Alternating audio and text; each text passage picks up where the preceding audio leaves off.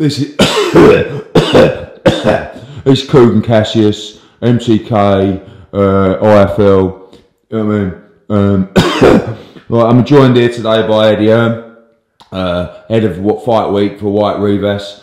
Eddie, how you doing? Hey motherfuckers, I'm back! Obviously, I bet you missed me, haven't you motherfuckers? Yeah? All you promoters out there, I'm back! It's pay-per-view fight week in England! Obviously, I spoke to all the other promoters this week, basically asked them every question they wanted me to ask them. Eddie, do you think you're giving value for the fans this week for pay-per-view? A lot of people moaning, a lot of people think you're a prick, a lot of people think you're arrogant, big mouth, you know, you expected to get booed out of the O2 on Saturday. Let me tell you something, if you don't want to watch it, don't pay for it! £20, what more do you want? White Rivas, Alan Price, Spilka Chisora, Bill and Smith versus React, Duffield versus Aziz, 20 quid, what more do you fucking want, mate? I'm busy. I don't always cough. That was really funny. Can I just say, yeah. I know you had an Eddie Hearn mask on, but that was not my comments. What? You know, obviously, it was a very aggressive pitch. You know, this pay-per-view is totally up to you. You know, just putting it out there. You know, basically, no, but you've all got your opinions, and I totally respect them. So I don't want, you know, this aggressive approach that fake Eddie Hearn used. I don't want this to affect my likability, because we know it's at an all-time high right now. How are you? Very well, sir. How are you? I'm alright. Beautiful day here in amazing. HQ. What a time to be alive. I've got a quick question for you. Anything you want, Giz. Obviously. Why is the weigh-in at 5 o'clock? We're trying something a bit different. Go on. Obviously, we've got 3 heavyweight fights. So this is something that happens obviously at UFC, which we copy 90% of the time. And something I've seen Top Rank do as well, which is some of the fighters weigh in earlier in the day, and then they'll do more of a posed weigh-in later on in the day. Okay. With the heavyweights, of course, they don't have to weigh in earlier in the day. We're putting this bang in the middle of the city, okay, right by Bishopsgate at 5 PM. So we want to get a big crowd, just trying something different. Some of the fighters will weigh in earlier that day in front of the British Boxing Board of Control, and then re-weigh in like a show weigh-in later that day, particularly like Bill and Smith and React-Paul, Akoli, Dan Aziz, Duffield, etc, etc. But the 3 heavyweight fights will weigh in at 5 PM in the city. And yeah, just something we're trying. Because Top Rank do this. I spoke to Bob Arum about it, but it seems to be by doing this, you kind of lose something. We did it for Lomachenko. Yeah, we did it for Lomachenko-Crolla. The reason I like the live weigh-ins is when you've got 2 guys that have been making weight, they're a bit aggy, to be honest with you, and you've got more chance of it being intense. So you can put out one of your moody clickbait, intense fighters gouge each other's eyes out at the weigh-in, and they don't actually even touch each other. But so we've never done that, by the way. Okay, but for the 3 main fights on this card, which are obviously White, Rivas, Chisora, Spilka, Alan Price, this is the weigh-in. This is the real weigh-in. They're not making weight. So I don't like the concept on a card with a lot of, you know, if it's lightweights, middleweights, people making weight. I like that to be raw. I like the fans to see that live. In this instance, we're trying something different at 5 PM in the city, hoping for a great turnout. Come down, meet the guys. But for the 3 main fights, this is the first time they've been on the scales. They will be head to head for that final time, and it's going to be exciting. Okay, we're going to come on to the card in a minute. It's obviously been I don't know how long it's been since we spoke. Well, I see Lethal Bizzle last night was. Yeah, he was the one that made this interview, to be honest. Yeah, shout out to Lethal B. Yeah, you dench. 100%. You're dench gang. Yeah. What's going on? Why haven't you announced no venue, no date? We had 2 approaches last week. So Joshua, by the way, if Joshua, people didn't get that. Everybody knows that the 2 main sites, New York, Cardiff. New York, November 29, Cardiff, December 14. We had a couple of approaches last week from 2 different countries to stage the event. They were very interesting. Financially, they were very impressive, but more than that, it was kind of groundbreaking, and I wanted to explore those further. I spoke to Anthony, the team. They want me to explore those further. There's meetings today. There's meetings tomorrow, and the problem I have is that I've got a very big mouth. So when I do an interview, I say, end of the week, we'll have it sorted. And actually the plan was the end of, not the weekend just gone, the weekend before was to announce and decide. But this is all the period where these approaches come on. These approaches, there's a lot of work that has to be done around them, you know, especially in events that haven't staged major fights before, in cities or countries. So not only did we get another approach from a big city or area in America, we had another one in another country, which I won't go into, and that is the reason for the delay. No issues with Joshua, no issues with Ruiz, just that we haven't fully decided yet where that will be. For me, I think my gut feeling is still the same dates that we discussed, but I have to explore these opportunities, and that's what I'm doing at the moment. Can you tell us what continent these countries are in? Well, they're actually, there's three. Do you know what continent the countries are in? No, so I'll say no, I can't say that, mate. There has been one additional one from America, and there has been 2 other countries. West Coast? Yes. Famous. Yeah. And again. And where's the other one? Abroad. So, but again, I think I try and just tell you the truth every time I say it. I still think those 2 dates will be the ones, because we've had approaches before for this kind of stuff, you know, like insane approaches to stage Joshua fights. But now, I mean, the mad thing is that, and don't get me wrong, he has to win the rematch. But in defeat, it's like his value has escalated rather than declined. Or not just value, the interest in Joshua. So this rematch turns out to be the biggest fight in boxing. Maybe not for the right reasons. No, but of course, you never want to lose. Oh, I can't sit here and say, oh, it's worked out great, mate. No, we lost. People did suggest that at the time. I know, yeah, apparently it was just so we could do a big rematch. But we, the team, are devastated with the loss. But we've got the opportunity to put it right. And it turns out that if he does, he's twice as big as he was before the Ruiz fight. So it's mad how things can work out, but the pressure is on the fight to win. So, yeah, that's the honest. I don't know what else to tell you other than we've had a couple of late approaches which we are getting to the bottom of, and as always, you put timescales on me to make a decision. The weekend. This weekend? Yeah. In the ring, yeah, after? No.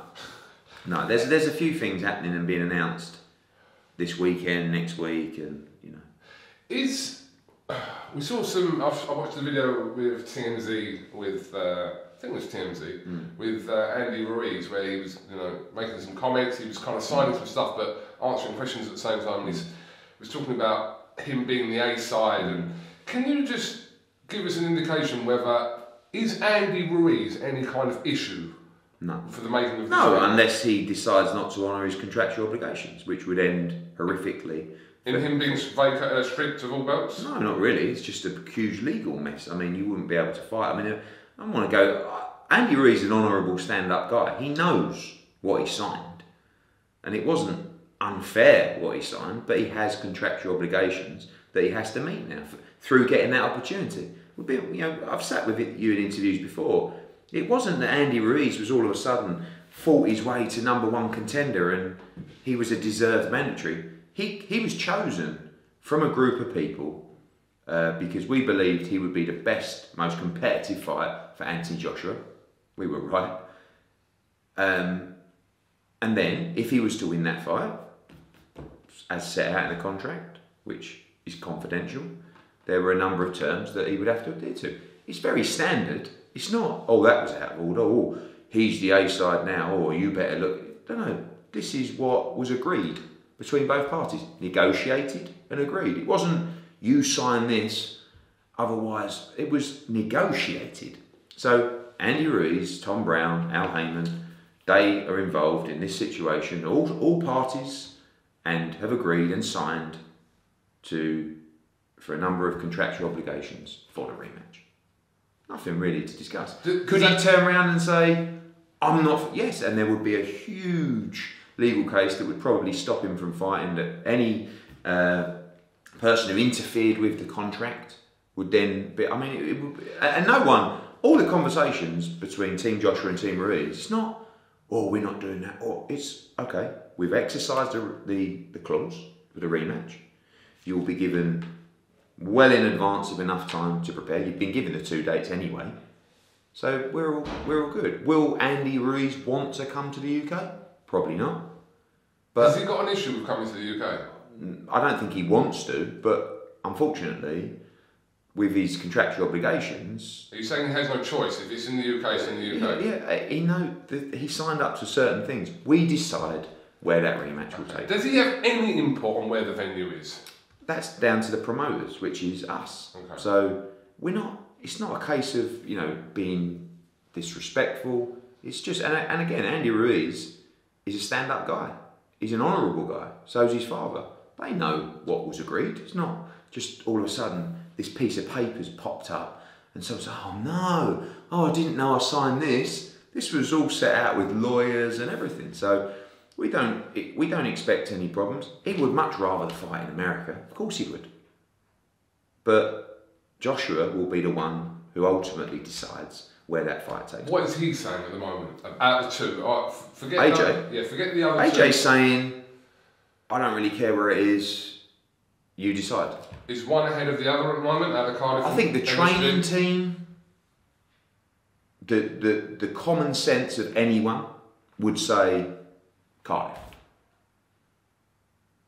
Like, if you're Rob McCracken, he knows boxing, he knows where fighters perform best, you would have to say that Joshua has performed better. I mean, of what we know of the history, Joshua has performed better in London or Cardiff than he did at MSG that night.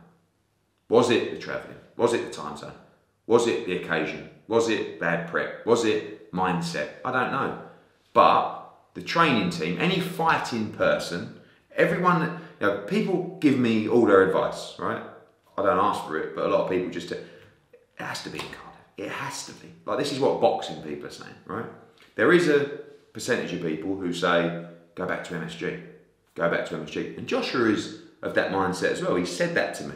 Don't you think we should go? I said, mate, you are the one that calls this fight on.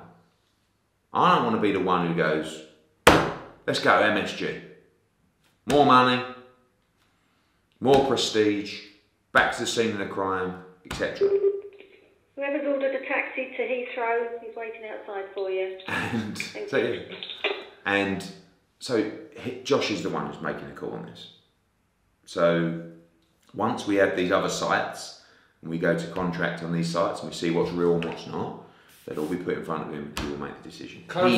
He will make the decision. Clarify the dates for me again. So November 29, December 14. That's basically all around 14 the clock. is in Cardiff and 29. So, but now these other dates, where will they sit in? They'll all be around those dates. So they'll be the same weekend. December 7 could be an option, but that's your window of fights there. So currently, at the moment, you were saying by the weekend possibly. Yeah, again, I've said it 5 times now. I get people on, you said, but I'm saying it because you're asking the question, when will you make a decision?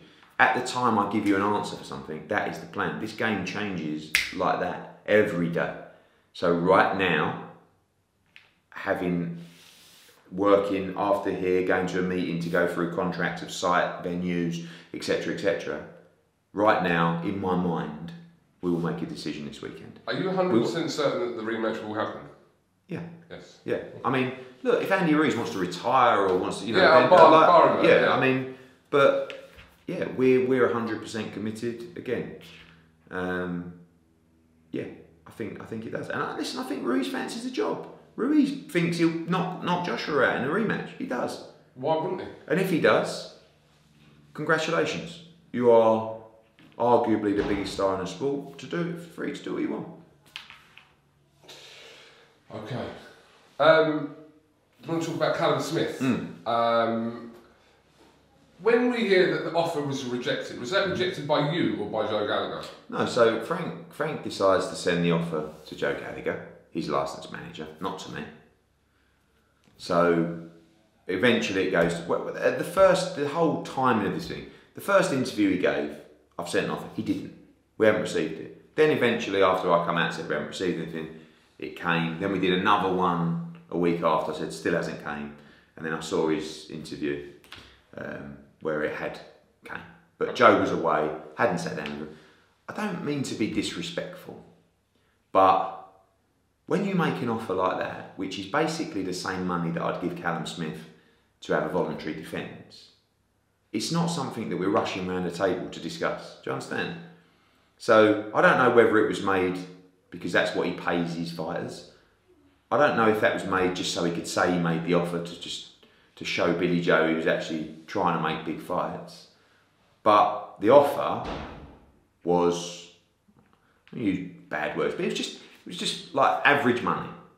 MSG money for Callum, Nandam, one in Liverpool, that kind of money. If we're going to do a pay-per-view fight, a unification fight for two Brits, you'd have to pay significantly more money than that. And if you're going to have an arrangement where the fighters are on 50-50 of a pot of money, the business school that I come from says, let's make that pot as big as fucking possible. Let's not limit the pot. Let's not sell the tickets. Let's not put it on a platform that's not going to deliver the maximum revenue for that fight. So again, not being arrogant, if we were going to do that fight, we'd want to maximise the pot for the fighters. So the numbers they put forward were miles away in terms of the value that I perceive Callum Smith should have in that fight. We sat down, and by the way, we have a plan for Callum Smith to box twice this year. This is a plan that stems back before MSG, before Billy Joe's name was even mentioned. The plan for him is to go in September in the UK and then December in the US. Are we open for the Billy Joe Saunders fight? Absolutely. So why don't you make them an offer? I can do. But it's not, you're in a situation where, like, one, you got the split of the fight. I'm not going to go into that now because people have got their opinions.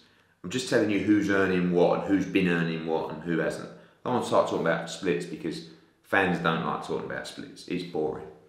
But will I go back to them with an offer for Billy Joe Saunders? Yes, I believe so. But at the moment, we got an offer. And again, not talking about any promoter particularly, but we have a responsibility to our fighters for them to enter into deals that are credible. And I'm just saying that there are a lot of things to consider when you're talking about a sizable amount of money to make sure that I do the correct job for my fighter. So we are 100% open for the fight. I'm not sitting here saying I'm not doing that on B2. No. Of course, if they would have made a proper offer, I would have had to. This offer wasn't even. We looked at it and it was like we almost laughed. Are you saying similar money to what Callum earned to fight Hassan and Dunn? Not far off, yeah, like there or thereabouts, and the same money that he would make for the next defence. Do you understand? And Billy Joe fights a big fight. Billy Joe is a brilliant fighter. Brilliant fighter. That's a tough fight for Callum Smith. That's a tough fight for Canelo, Billy Joe. Tough fight for Golovkin. So, if I'm going to put Callum Smith in that kind of fight, we've got to make sure, I mean, Billy's not my responsibility, but if I was representing Billy, I wouldn't be offering him that kind of money to fight Callum Smith. Billy Joe's gone from WBO middleweight champion, WBO super middleweight champion. He's there or thereabouts for the mega fights, and you want to put him in the Callum Smith fight for that type of money. So, again, good fight. I think the fight will happen. But all I can tell you is that the offer, it was just like, and again, people have got credibility when making offers. Some people make offers and it's not even taken seriously. It's just to get a response in your videos. So. But you're saying that there's a good likely chance that you will at some point. Yes. What, as before you make Callum Smith's next move for his fight? No, I think Billy Joe will fight in September, on September 21st or whenever their day is, 14th. And I think Callum Smith will box in September. I don't see those guys fighting each other in September. I'm not against it, but our plan when we sat down with Callum Smith was, he had a kid in January, let's box him 3 times this year and then dive into the mega fights next year. I'm not saying Billy Joe's not a mega fight, but what the fights I want for Callum Smith are Canelo Alvarez, Danny Jacobs, Gennady Golovkin, these kind of fights. Billy Joe is not quite as big as those fights, but it's still a unification fight. And Callum wants to capture the belts. So at some point, Callum will come to me and say, right, I want to gamble. I want to be in those big fights. And the Billy Joe fight is a tough fight, but a good fight, and it's a domestic fight. So I'm certainly up for making those fights. So your plan will be for Callum to fight in September and in December? Mm-hmm. Okay. Yeah, I want to get him, like I said, I want him to fight Canelo. That's the fight. And I want to get Anfield in the diary. I'm not expecting Canelo to go to Anfield, love him to. But I want Callum Smith to either fight Canelo or to fight in Anfield next May. And by the way, that could be Billy Joe. But I want him to box once in the UK, once in America, and then I want him to fight next May, either Canelo Alvarez or to fight Anfield. But the Billy Joe fight you're seeing as next year as opposed to... No, not necessarily. Listen, if they came in with a proper offer that was financially secure and was proper money, Callum would take that fight. But at the moment, is there enough money in that fight? And I'm not saying that Frank's offer in terms of the size of the fight was horrific, it was poor, but the fight's not as big as it could be. You don't want to hear that, fans don't want to hear that. But there is some work to be done to make that the fight that it could be and should be. Does that make sense? Like, if you put that at Anfield, would it... See, it's not really... Callum Smith went into the series was brilliant for Callum on so many levels. From a profile perspective, it didn't help him. And I look at Billy Joe and I think, Billy Joe should be such a big draw compared to what he is. He just boxed in his hometown. They sold like 2,000 tickets.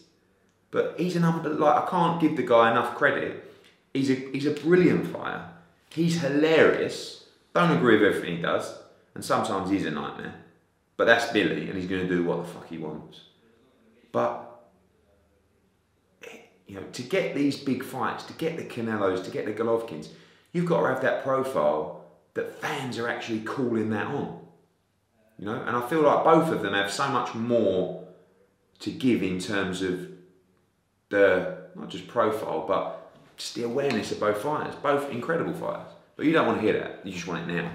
But it's not my job to not try and drive the size of these fights or the profile of these fighters. Okay, moving on. This Dillian Whyte situation with the WBC. So you must have put out some comments yesterday. I didn't. I think it was just an interview where they said what's likely to be for the Dillian Whyte Rivas fight, and I said what's likely to be is WBC interim world title for the mandatory position. Last night, again, like all these things, I can only tell you my time and analysis of the situation when we do our interviews. And last night, up until 1 o'clock in the morning, we are drafting paperwork with the WBC still to try and tighten this agreement up to make sure that it's fair for Dillian Whyte. So the only thing missing, by the sounds of it, is you want Dillian Whyte to fight the winner of Ortiz and Wilder. No. So there will be a set date where the WBC world champion has to fight Dillian Whyte. If he beats Rivas, by the way. Right? So that would allow, ultimately, the Ortiz fight and the Fury Wilder fight. And by that date, which is in May, end of May, the winner will have to fight Dillian Whyte. You're happy with that? At the end of the day, not really. But Dillian Whyte is going to fight again this year. So what's the worst case scenario? Dillian Whyte will fight the winner of Wilder Fury by the end of May 2020. I know it sounds like a long time, but Wilder's fighting Ortiz. There's nothing we can do about that. So Dillian's going to fight in November, December, if he beats Rivas. So the timing's not the end of the world. Do you understand? Fury Wilder's a massive fight. Dillian will be there. We know the split for the interim world champion against the WBC world champion. I'm not going to go into it. Look in the WBC rules, it's fantastic. So actually, whilst we're not over the moon with the resolution, we see it as fair. We see that he's had his mandatory against Brazil. He's had 2 more fights, and then he fights the mandatory. It'll be about 900 days by then. Yeah, but it's okay, because Dillian Whyte will be involved in an absolute monstrous fight against the winner of Wilder Fury. But again, we don't want, this is when I'm talking about the paperwork, we don't want a franchise champion. Yeah, what happens if No, this is the kind of thing that when I talk about tightening things up, the winner of Wilder Fury, providing Wilder beats Ortiz, providing Whyte beats Rivas, okay? The winner of that fight must fight Dillian Whyte.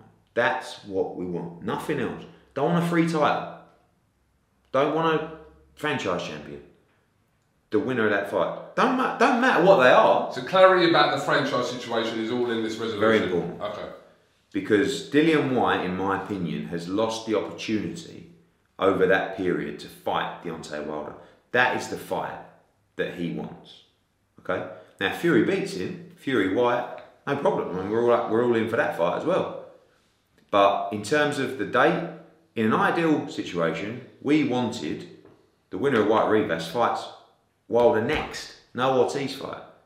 But we've been negotiating. We've been more than fair. We understand what the WBC want. We understand they're under pressure from the PBC. They'll be under pressure from Top Rank.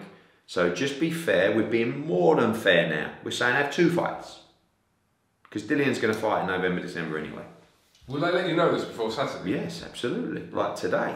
Okay. We're nearly there. I mean, we're nearly at the position where, you know, and once this is done, no more bad mouthing. You know, and I'd like to think we haven't bad mouthed the WBC. Do you think we have? No, really? I think Dillian Whyte's held it with. So do I, but it's been difficult. There's a lot we want to say. But we respect the WBC, we respect Maurizio Sulaiman. And whilst we don't agree with everything they do, we're not here to downplay governing bodies and so forth. But we have to be respected ourselves. Our fighters' rights have to be respected. Dillian Whyte has to be respected. And we feel, are we 100% happy with this resolution? No. Will we live with it? Yes. But we need to be in a position, certainly before, I don't know, the press conference, to say, here is the resolution. It's a joint announcement from the WBC and Matchroom. This is how it works. And it makes the Rivas fight so important. I mean, it's important anyway. But we're in a position here where if Dillian Whyte beats Rivas, he gets the Wilder Fury winner. But you'll still box him in December? Yes. He's not going to wait till May. No, of course not. Yeah. Okay. Not ideal, but you'll take it, basically. Yes. I mean, not ideal because life isn't ideal. But if it wasn't Fury Wilder, we would have pushed harder. But the fight becomes so much bigger by just waiting those extra couple of months that I don't have an issue with. Have you got date clarity for Fury Wilder within this resolution? No, only other than what? So if that got pushed... No, it has to... The stop date is the May date for Whyte to fight for the world title. Okay. Alright. Well, hopefully Maurizio sends you an email now while you're on the... You never know. Oh yeah, no, yes. No, he's FaceTiming me. Maurizio! Hola, ¿qué tal? Oh, muy bien, gracias. No, bueno. Let's talk about the card.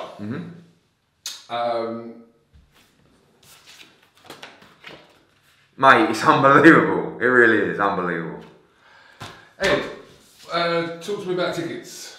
Yeah, so let me tell you this whole thing, because everybody likes to say, oh, we sold a ticket for a show. We sold 12,000 tickets. I heard that today, yes. What, we sold 12,000? Yes. Who from? I heard that today, not from someone here, but someone... Okay, well we have. Yeah.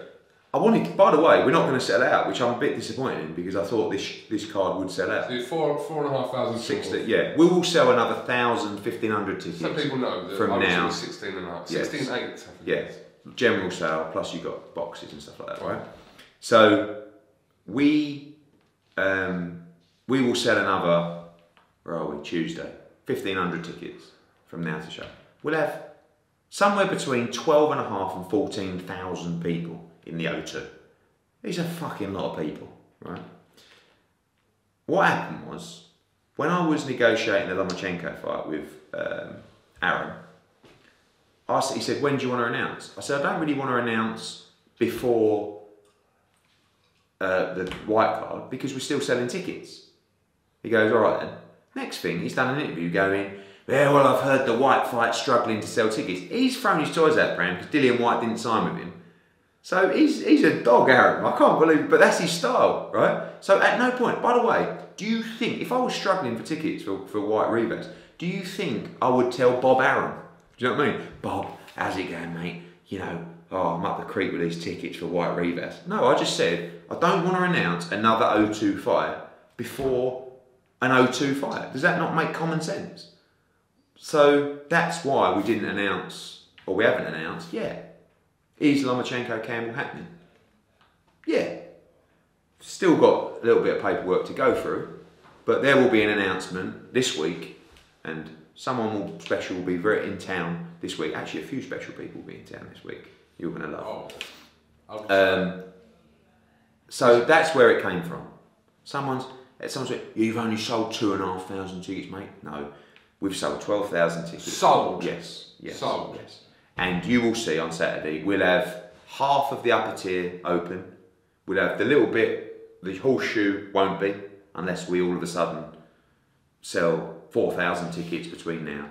And we will have somewhere between 12,500 and 12,500 and 13,500. It's a great effort. It's a great effort. I did think it would sell out, because I think it's an unbelievable card. I think one of the problems we have is not enough people know about Oscar Rivas. And he isn't talking English. Yes, and I think that's probably cost us a couple of thousand tickets. But it's difficult. I mean, again, not like everyone thinks, like look at last Saturday at the O2. It was a terrible crowd and a really good show. Really good show that they put on. Not knocking it. Has that had an effect? Because I asked Frank about that and he's sort of said they would have done what they've done anyway, but they must have had an effect. Well, two back-to-back O2 shows. All I saw was the seats on the crowd, like in the lower tier on Saturday. I wasn't there. I'm being told somewhere between 3,000 and 3,500 sold for last Saturday at the O2. That card deserves at least the lower tier sold out.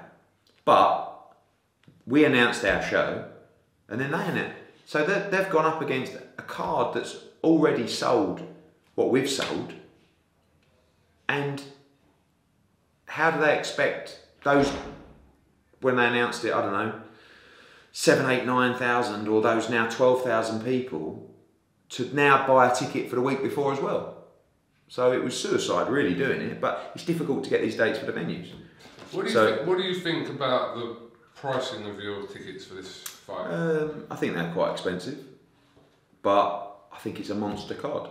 You know, they're somewhere, they're not Joshua prices, and they're not too different to Hay Bellew prices. In fact, they're cheaper than Hay Bellew prices in the majority of areas. But this is a much bigger card. This is a much bigger night. So I'm not saying it's super expensive. It is quite expensive. And you know, with the Lomachenko-Campbell card that will be announced soon, the ticket prices, they won't be too dissimilar. They'll probably be a little bit less in certain areas. But this is a big heavyweight night of boxing. Big night. This is going to be proper value. So what is it for the lower tier? 100 quid to sit in the lower tier. 40s and 60s upset. I mean, it's, you know. But I think the main issue is, it's Rivas. So, I mean, you talk about, obviously that was a good card from beating on the weekend. Really I good. suppose your one's pay-per-view and that one wasn't though. It's nothing to do with correct tickets. No, I know. I'm just majority of people are not at the venues either, or they're at home watching.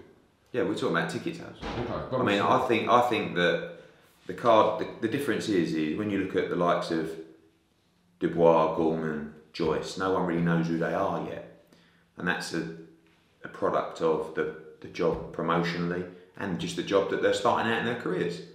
Whyte is a big name for British boxing now. So is Chisora. Even Allen against Price. So ours is a much bigger card, but I do think if they would have separated the distance, they would have sold a lot better. Okay, so that's tickets on that, but the card in general, what's happening with Coley? So a Coley is a nightmare trying to get opponents for. What happened with Sam Hyde?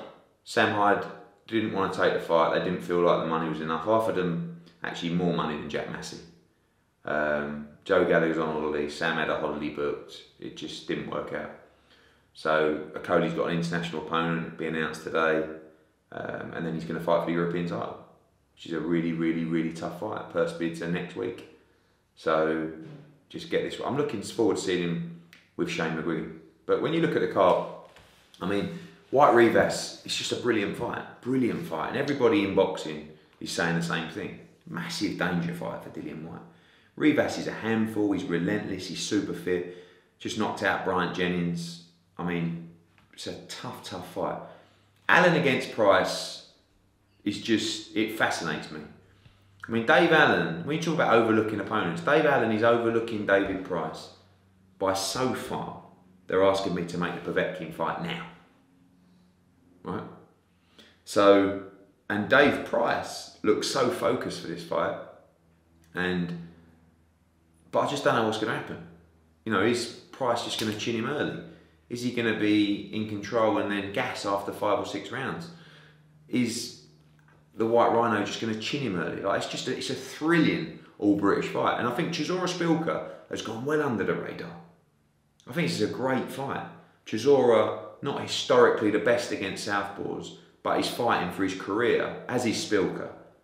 And these are two quality heavyweights that are going to have a complete terror. And by the way, I think the fight of the night for me, which the wider public won't really know anything about, is Riakporhe against Willem Smith.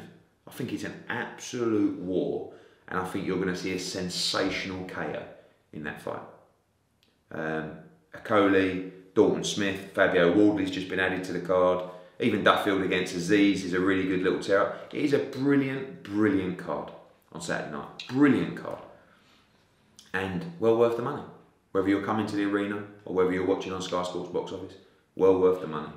And I know we joke about your little pitch at the start, but same rules apply. Same rules apply. R5 or 5 o'clock on Facebook through to midnight. It's there. You know the price. So what's on Facebook? Fabio Wardley, Babic, who's Dillian Whyte's new heavyweight. So he just debuted for us in Rome. Yeah. And he fights again. How did he look? Good. He's a handful. He's going to be in a lot of exciting fights. Very raw. So you've got Babic and Wardley, the 2 heavyweight fights on Facebook.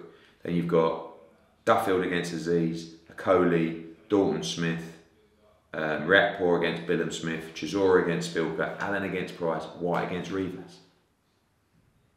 Oh, got a tingle. This is a brilliant card. Brilliant card. How many guys do you expect to do?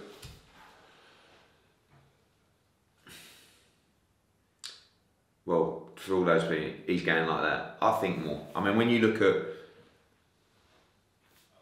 Parker, Whyte, Chisora, Whyte, you can stick another finger up for those ones. Right. So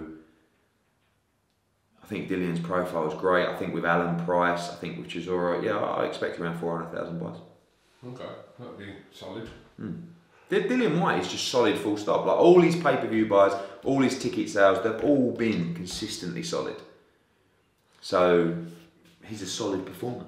He's just got to perform in the ring. I think this is a dangerous fight.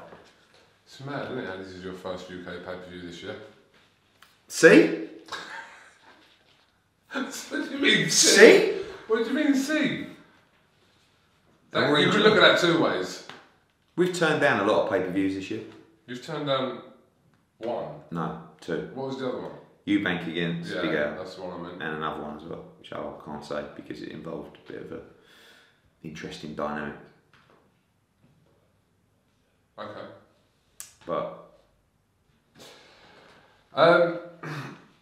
what are your thoughts on Anthony Yarde and Kovalev being announced? I think there's loads. I mean, I don't know whether that. I still think Kovalev Canelo may rear its head for September, but I think. Why did you say that? Just because there's a lot going on, but I think it's a good calculated move from Team Yarde. That is what I think. They're getting, I know the deal, they're getting great money, so are Queensbury, to make that fight. So, and it's the kind of money where you can't really not take that fight, and they think they can win. And Kovalev, we know he's a class operator, but what does he have left? Well, what I like about Yarde is he's fearless. Whether it's, and Tunde, whether it's delusion or whether it's fearless, it's one of the two. And same terms apply for both. They don't give a fuck. They think as far as Tunde is concerned, Anthony Yarde is the next coming of Sugar Ray Leonard. So they genuinely believe they can beat Kovalev. Good luck to him. I think it's great. I think Tunde is great. I think he's hilarious. I mean, I think he has to be on a wind up, but whatever he is or he isn't, I think he's gold. And I say good luck to him. British fight again. He's got a big shout in this fight. Yeah, I mean, look at the odds. I looked at the odds the other day. I mean, he's only like a 2.5 to 1, 3 to 1 underdog in the fight. We don't know how good Anthony Yarde is. Anthony Yarde might be really good. He might go and knock Kovalev out. My worry is that he's come from nowhere, and sometimes a fighter that comes from nowhere doesn't. You know, do you understand? With the history, generally aren't the ones that go on and fight at the top level. But I wish Anthony Yarde the best of luck. I think great. I'll be supporting him 100%. I hope he goes and knocks Kovalev out. Okay. What involvement did you have in like the Canelo side of things on this? Did you have any involvement?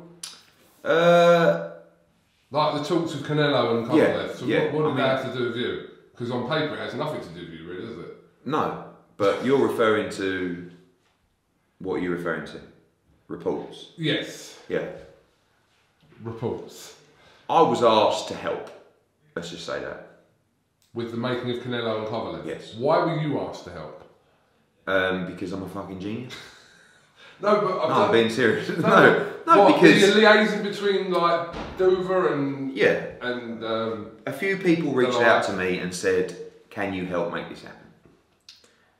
I was sitting at home and the phone rang and they said, "Eddie, if ever there's a problem in boxing, we know you're the guy." Go on, carry on. Sorry, well, you know he was being serious. Go on, you're the guy. No. Go on. So you're the guy. The exact words were, "You walk in, you sprinkle your magic, you make things happen. Charming, handsome, intelligent. Can you help?" So I said, "I'm busy. No, I didn't. I said, "Yeah, of course." So yeah, I was just like involved. So when you say Canelo, normally I say I'm involved, and people say I didn't even say I was involved in this situation. Yeah. This came out in the media because I didn't want to go, yeah, and everyone goes, why is he always interfering? I was asked to try and make that fight. So when you said at the start of this bit about Canelo may rear its head again, that must suggest that you know something. I'm not, at this stage, all I know is that Canelo really wanted to fight Kovalev. Kovalev really wanted to fight Canelo, right? And there will always be a deal where someone would be happy to put something on ice. Do you know what I'm saying?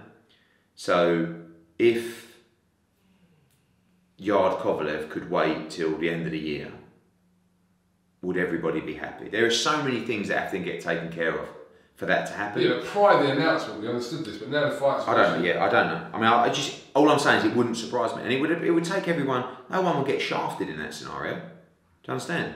Everyone would have to be in agreement. But Kovalev-Canelo is a really big fight that I know that everybody wants to see. So it would mean that Anthony Yarde would have to say, okay, give me he's going to get royally looked after. But at the same time, Anthony Yarde, again, I know the deal. He's on a lot of money, So, and now's a great time because when you've got a fighter like Kovalev, do you think Kovalev wants to fight Anthony Yarde? Not that he's worried about him. He don't even know who he is. What's in it for him? Nothing. So what does Kovalev want to do? He wants to fight Canelo. No, I see that. Right? So when that breaks down and you're told you've got to fight Anthony Yarde instead, great time to fight Kovalev. You know what I mean? Mojo's not the best. Yarde's going to turn up. Tunde's going to drive him mad. Oh, mate. Tunde's going to turn up in Russia and they're going to be going, who the fuck is this geezer? Like, he's a reputation already. I'm talking about the conversation we were having. They're like, oh, God, this guy is just, who is this guy? So Tunde, my advice to Tunde, if you're watching, keep it up, mate. You've got to go to Russia, you've got to proper ruffle some feathers. Because you're going to drive them mental. And I don't know whether it's going to do their head in or they're just going to laugh. But I think he's got to get into it almost like Groves Froch style. Remember, where he turned up? Carl Froch didn't want to fight George Groves. Do you know what I mean? He was mandatory at the time. And he was like, why am I fighting George Groves? Next thing, we're at the presser. Groves is going, yeah, I'm going to knock you out. And he's going, the fuck? But in the end, so that's what Yarde's got to do and Tunde's got to do with Kovalev. They've got to turn up to the presser and Tunde's got to be just in the ear and he's got to just make them feel like, who is this guy? Who are these people? And try and get into their head. Bit of Fury on Klitschko style. Yeah, same thing. Same thing. Tunde, rock up in the back. No, but it's part of the mental warfare, isn't it? Of winning fights. Edward, what can you tell us about... Actually, before I ask this question, did you watch the boxing from Friday night on Channel 5? And looking back on it now, do you regret not being involved or... No, I'm asking, what did you make of it? No, I dodged a bullet. I mean, look, Amir Khan, you have to give unbelievable props to, right? Yeah. Because Amir Khan, one thing I like about Amir Khan is he don't give a fuck what you think. He don't give a fuck what anyone thinks. He is about his business. He is about making his money and moving on, right? So when he started this thing in Saudi, and look, a lot of people have been talking about events in Saudi and Dubai, and they didn't happen. I know this was a smaller event with smaller money, but still, he's gone out there, he's made it happen. I mean, he was a bit unlucky that the kid from, the other kid was in a car crash, so he had to fight Billy Dibb. I mean, that was, how he even got away with that, I don't even know, but he got away with it, he won, he got paid, he moves on. In terms of an event, I thought the event looked great. The card was atrocious, but who cares? Amir Khan went there, he set a trend, he got his money, he won the fight, he moves on. So, well done to Amir Khan. Does Amir Khan fight Manny Pacquiao or Kell Brook next? I think his preference is to fight Manny Pacquiao in Saudi. Can that happen? I mean, I believe, by the way, as far as I'm concerned, Manny Pacquiao beats Keith Thurman quite comfortably this Saturday. Right? Okay. And then I think he fights the winner of Errol Spence against Sean Porter. That would make sense. But if there's a potload of money from Saudi, I just think that fight, Khan-Pacquiao, is not quite, the Saudi fight, the two guys not quite in their prime anymore, For me, we've made new offers for Brook against Khan. Obviously, we have a new head of... What, since Friday? No, not since Friday, but not long ago. Okay. And we'll be looking to sit down with Amir Khan next week and talk to him about it. Does that happen this year then? Is that possible? I think it has to. I think, again, like how many times we said it has to happen this year. The fight is still a very good fight. It's not the size that it once was, but it's still a monster domestic fight. And yeah, we would be looking to stage that fight this year. Okay. So, but what is the situation with Kell Brook if he doesn't fight? And He wants a big fight, you know. So what's he wants Crawford. I mean, there's no guarantee. I'll say there's no guarantee that Kell will fight again. He will fight again. But what I'm saying is, if for some reason no big fight came up, I wouldn't be surprised if he didn't fight again, because that's what he wants. He wants the big fights. Oh, turn that off one sec. Just want to touch on next weekend. Dallas. The unification fight you got going on? No, I'm thinking August. Yeah. For me, fight of the year so far. Hooker Ramirez. I think he's such a good fight. WBC, WBO unification, and they're the fights. Like,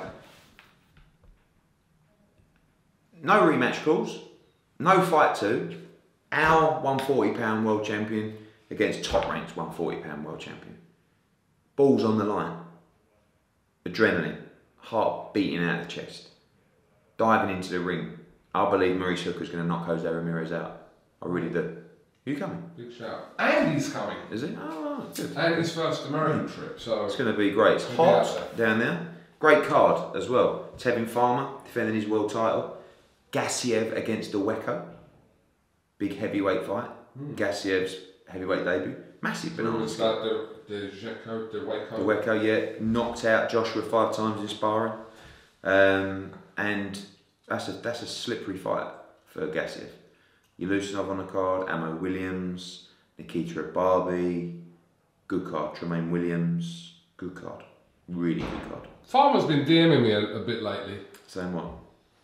Just hoping, wishing me well. Yeah, it's nice. So really nice guy. Hope you're alright. Tevin Farmer.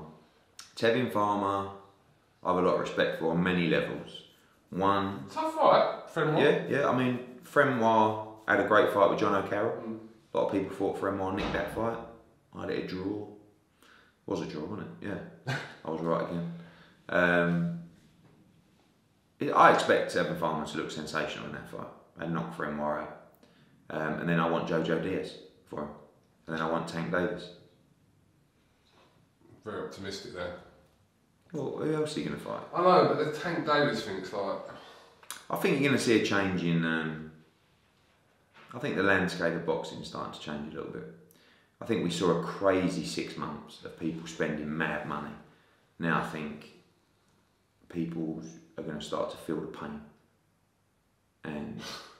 Oh, you mean in the pocket, yeah? Yeah.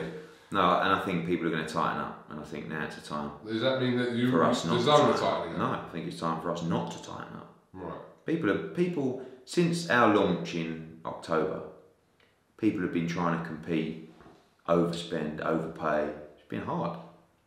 And I said at the start, it's a war of attrition. How deep are your pockets? So for us, when people now start tightening up, we've got to keep spending. We've got to keep giving these fighters what they need and what they want, and in many cases, what they deserve. Did you announced a couple of new signings this week in Kieran Conway and also Martin Bacoli. Yes. Interestingly, who's obviously his only defeat has been to another one of your fighters now, Michael Hunter. Yeah, talking about Bacoli first. Well, just on signings in general, I can't really take on any new fighters, but it's so tempting to take on fighters because I love the sport and certain people impress me and excite me. So when you look at Kieran Conway, that was a guy who we had on some of our Birmingham shows early in the day at 2-0, 3-0, really good support from Northampton, obviously not many fighters from that area. And I just really rated him, and he sort of went and did his own thing for a bit.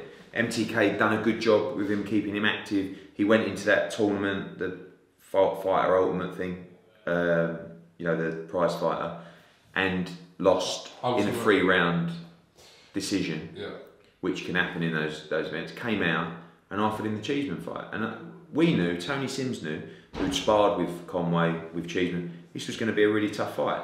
He really impressed me, Kieran Conway. He took that fight, although he was fit, he took it at 3 weeks' notice. He came down, he made the weight at 154.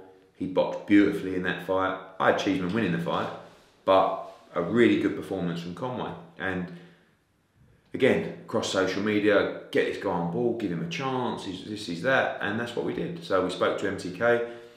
We made them an offer. They thought it was a good opportunity for Kieran, and I'm excited. He's young, he's talented, he looks the part. He has a great little catchment area there from Northampton that I think can get behind him. And we're in a division. He's in a division where we're very active.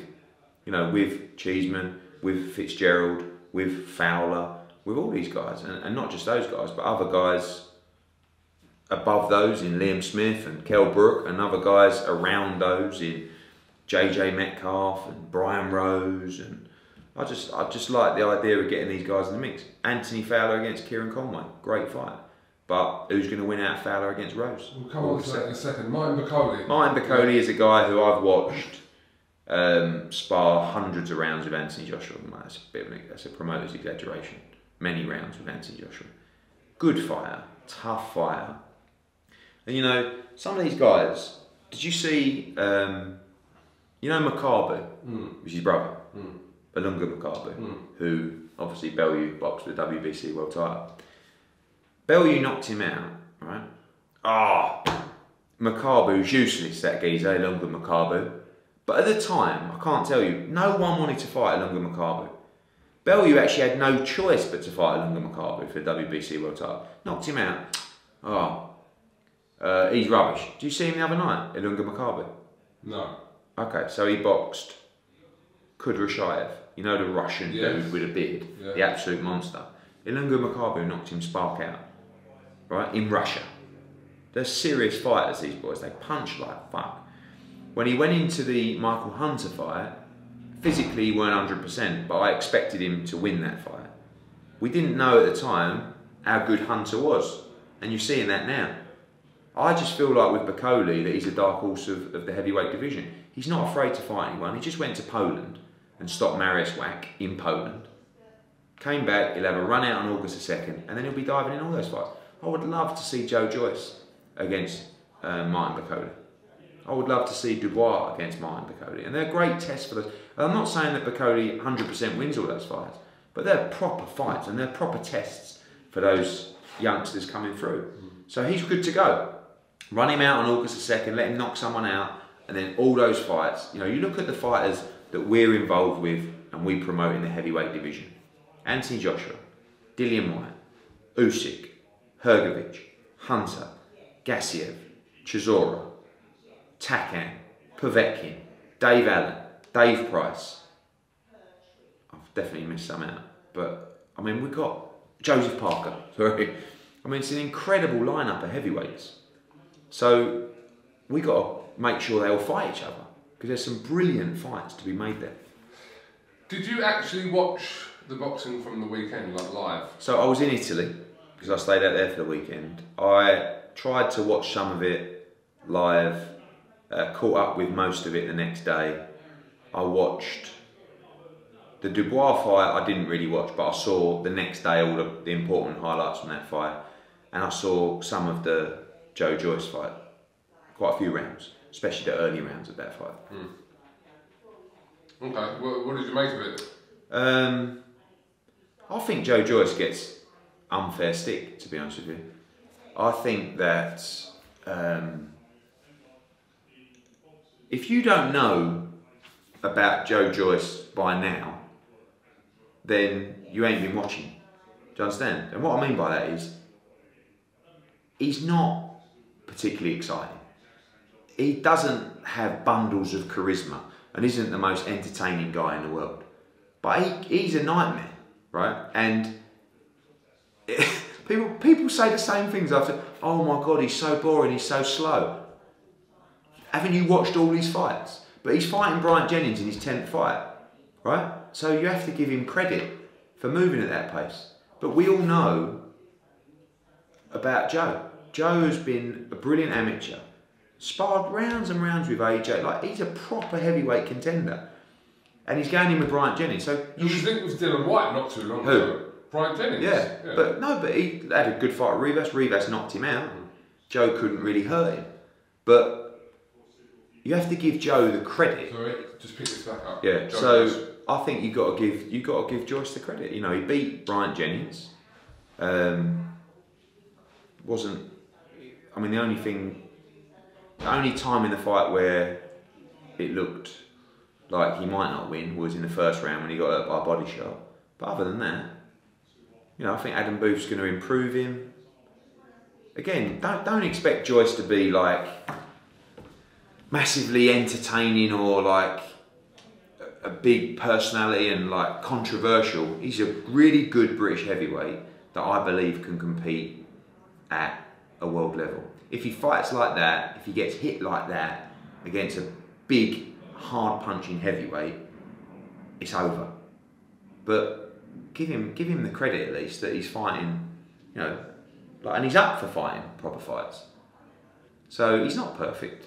You know, he gets it. Debuted against Ian Lewis. Yeah, and he's 35, 34. I think is he 34 maybe? Yeah, so he's got to move at speed. But I like Joe. I think he's a very nice man, and I think he's a genuine guy, and I think he's extremely tough.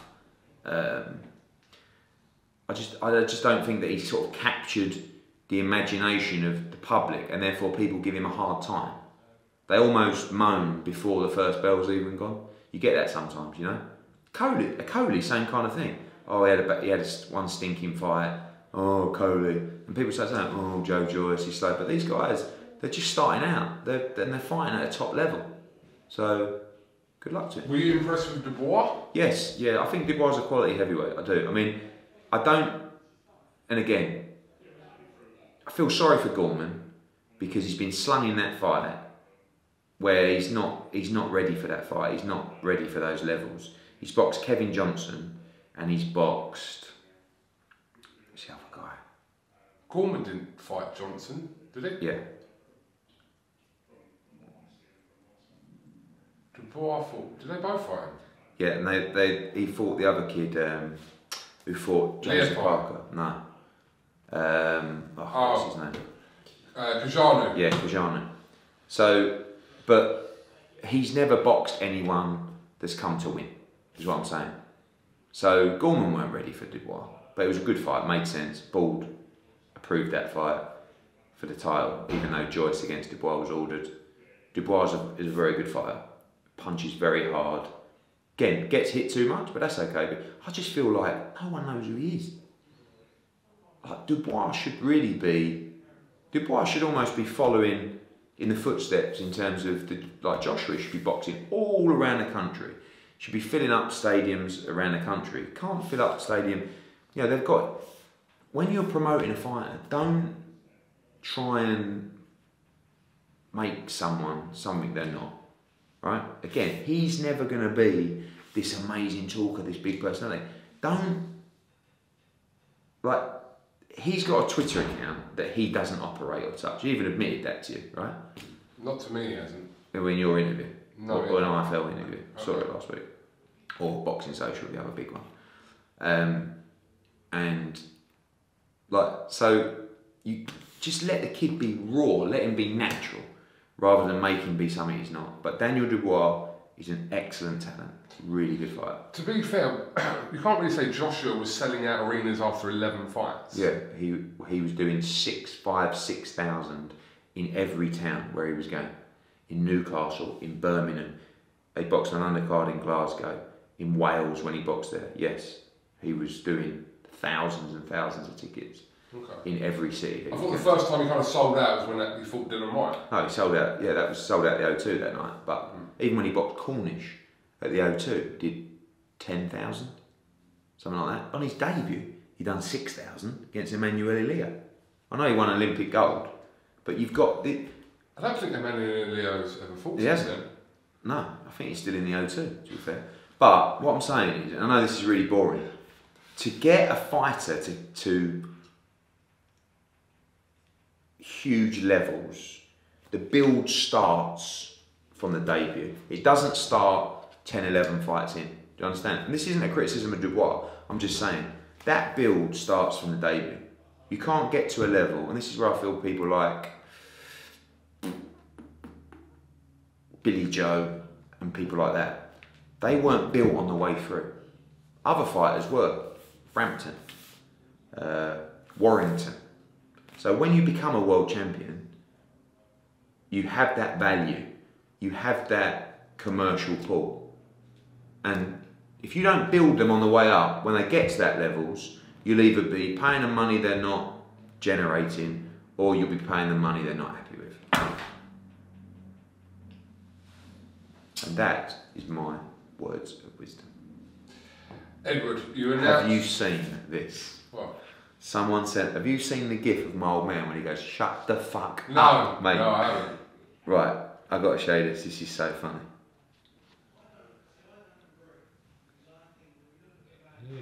Watch this.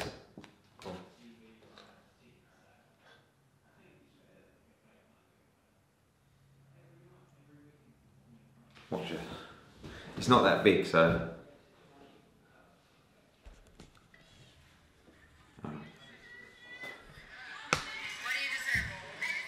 Okay.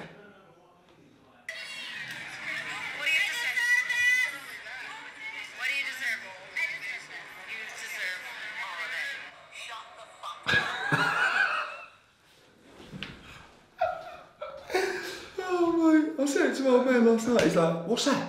I said, no, we just put it together in the office. You want it to go viral. No.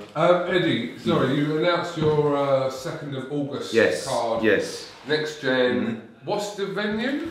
We're at the Echo Arena, or Old Echo Arena, Exhibition Centre. So it's part of the arena, holds like 2,500. The rescheduled July 6th show without a Coley. So Rose against Fowler, Lewis Ritson against Joe Hughes, which is a great fight. Robbie Davis Jr. If Lewis Ritson beats Joe Hughes, we will be making Lewis Ritson against Robbie Davis Jr. When? When or where? When and where? October, probably in Newcastle. Okay. Martin Bacoli. You've got John Harding Jr. In a great fight for the English title against Jack Cullen. Really good fight. You've got Martin Bacoli on the card, I think I said that. You've got someone else as well.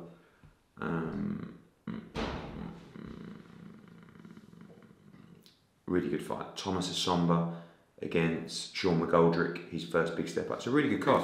Really good card. August 2nd. And then we've got July 20 at the O2, July 27 in Dallas, August the 2nd in Liverpool, and then we're off until August the 24th in Mexico, which is Estrada. Also on that card is Hrgovic as well, Pacheco, Espino, and another fight which we're hopefully announcing today. Could be a world title fight on that card. And then August 31st, which, what's happening then? Providing all being well with the contract. Are you going all out with the undercard? Yes. Yes. There'll be no heavyweights on that card, though, is there? Might be. Yes, there might be. Yes, there fucking might be, geezer. Could he come from down under? No. Oh, Joseph Parker. Or New Zealand, no. Sorry, No. Joe. I mean, No. New Zealand. No. But there is a heavyweight fight I'm planning for that card. What a good... Couple of world title fights. Good domestic fight. Yeah. And then what are you doing in September? We're just planning that at the moment. Burns Linares is a fight that I'm looking to make. What's that? 7th, maybe? Yeah, there's a potential date of September 7th for that. Callum Smith, potential September date. I'd really like to do Callum in Liverpool on a Saturday night fight. It's fucking hard to do, because I told you about the money that he's making. Saturday night fight. I don't know how you do it without doing a few $100,000. I know you're financially concerned about me, Coog. Well, clearly. I know. Ed, what does there's rumours of the date change or month change for Wilder and Ortiz? Does that have any impact on anything you're doing whatsoever? Yeah, well, I'm involved in that actually. Not really. No, it's just surprising. I don't know. They were going to go.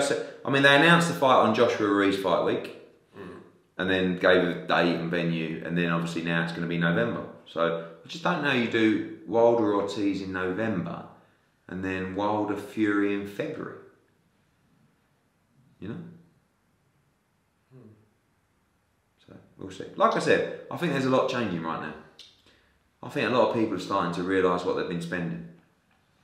Do you know when you kept saying something about from September you're going to see kind of, I don't know what you were alluding to actually. Well, what I'm alluding to is we want to make much, much bigger Saturday night fight nights. And that's what we'll be doing September, October, November. And yes, there will be Lomachenko Campbell pay-per-view. There will be Joshua-Ruiz pay-per-view. Is there one in the middle? Is there a Brook Khan? I don't know. Nothing planned at the moment. There'll be even the next gens. Like literally, I was doing a next gen for October today, and it feels like Saturday Night Fight Night. Let me just get something here. Well, whatever you tried to do, you didn't find it. What it was, I was showing a card from Joshua-Ruiz boxing in Birmingham actually, and yeah, it wasn't very good. So I want to make the next gens almost like a Saturday Night Fight Night, and then take the Saturday Night Fight Nights to another level. Okay. For the new season, yeah? Mm-hmm. Okay. But you did find this. I didn't see this one, look. Bloody hell. You seen it?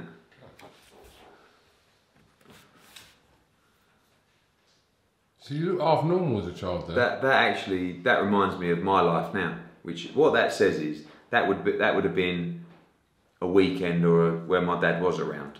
Do you know what I mean? And that's like my life now. Because I can see from my face there. How old am I there? 4? 7? 3 or 4? No, 4 or 5. Yeah, I've always been handsome, haven't I? Really handsome. Yeah. Okay. Anything else? No, life is good, mate. Life is good. Rome was great last week. Really good. The venue looked mad. Yeah, it was great. I mean, we only had 2,000 in there. Held like 5,000. So it's tough. It's tough. Very scenic. Yeah, but we're getting momentum. You know, ratings are good. Interest is good. People are starting. It's nice where people are actually thankful that you're making an effort to try and grow boxing in that market, you know? And it's really rewarding when you're putting on shows where the fighters, the fans, the media, they're actually really excited about this complete rebirth of boxing in Italy. Spain's next. What parts of Spain? Spain has a lot of potential for growth in boxing, and we're seeing it already. So yeah, Spain is next. Looking to do at least one event in Spain this year. What part? No, seriously. Well, you've got like Bilbao. He's really popular, obviously, for Laranja. You've got also Santander around there, not the bank, where Sergio Garcia fights out of. So, but you're seeing some decent sized crowds now for events. So Spain's going to be an important market to us, and Germany at some point as well. Do you want to give us a couple of tickets? For the old lot watching. For which fight? For this weekend. Oh yeah, well I've only done 2,000, so yeah. We'll give 2 away. Right, so we're going to do something a little bit different because I think it's always. Well, why don't we do look? No. No, I've got an idea. Right. Well, what was you going to do? You say your idea, we'll hear that first. By the way, if you get the tickets, we might also chuck this in. Okay. Go on. Who is that? Not Jim McDonnell, obviously. That's Jim McDonnell. That's yours truly. Who is that? Right, so are we saying, right? The first person that tags me and you in a tweet and says that wins 2 tickets for Saturday. Wins 2 tickets. Simple as that. On Twitter. Yeah. I'm sorry if you don't have Twitter, but it's the easiest way of us doing this.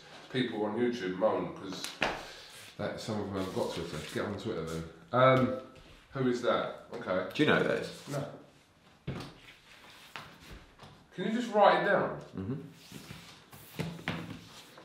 I'll text you now. And if you want an extra ticket, I'm going to throw this in. Oh wait. Tell us who took the photograph. On the back. Who's texting? There you go, I've messaged you. Okay.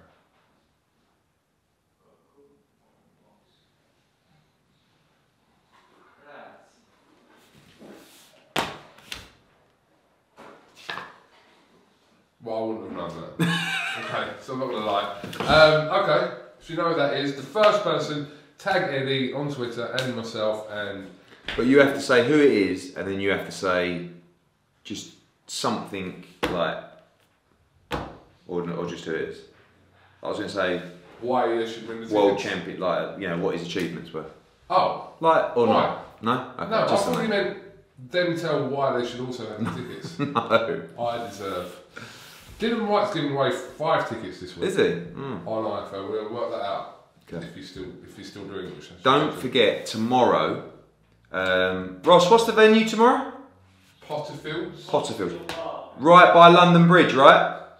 Overlooking Tower Bridge. Overlooking Tower Bridge. Beautiful setup outdoors for the open workout. Get yourself down there from 12 o'clock. So it's in a field. It's not in a field, it's on some grassland right by Tower Bridge. Okay. Okay? Potter's Field. Yes. Starts at midday. What? Next to City Hall. Next to City Hall. Next to City Hall. Get yourself down there. Can we do some stuff where, you know, when Chisora done that 500 quid thing the other time? Yeah. We want to do some stuff like that. Okay. So get people in. You two, whoever does the most press ups wins the dough. Something like that. A little bit of interaction. All right. What's the weather like tomorrow? Oh, glorious. Okay, good. There you go. We'll give them.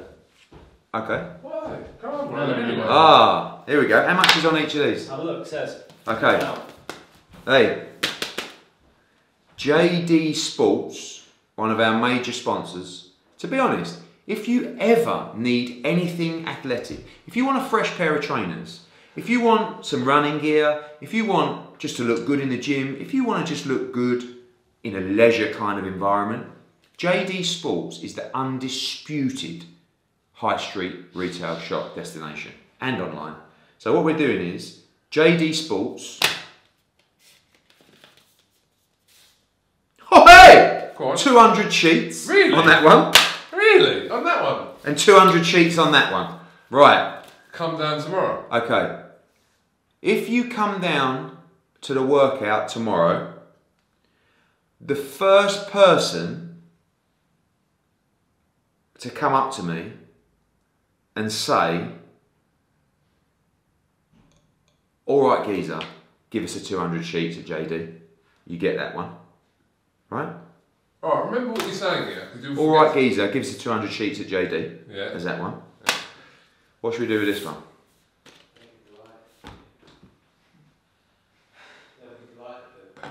They come up to you and go, hey Eddie! They're all the marketing guys are now moaning. Can you hear, oh, JD will be delighted. I just shut up. Tossers. The first one that comes up to you and goes, Yes, all right, geezer, gets the 200 sheets. That's that one. and that one is, I'm busy. Just says that to you. Okay. Yeah? Mate, I'm busy. Mate, I'm All right, busy. Mate, I'm Mate. busy. Anything from that interview, Yeah. you win that one. First person. Yeah. What if they shout it from a bit of a way away? No, they've got to be. Oh, you've I've got to be in reaching Right, distance. you've got to be in reaching distance. Yeah. You can't shout at me. If we're on the tube tomorrow on the way there and you go, I'm busy. I'm not. You've got to be there. At the workout. And it's got to be at the workout. Yeah. It can't be en route to the workout. It's got to be at the venue. Okay. Mate, give me the 200 sheets for JD. I'm busy. Mate. Okay. Mate. Right. Eddie Hearn, thank you very much for talking to IFL TV and we look forward to tomorrow. Look forward to it. Can See you there. actually, Don't one miss more Saturday question. night. Who's going to be there? The workout. No. All the combatants. No. Oh, right. No. Couple of Ring Magazine undisputed. Is he there? Yeah. I am Phil. Okay. Anyone else? Yeah, a lot of people there Saturday. Don't miss it, baby. Cheers.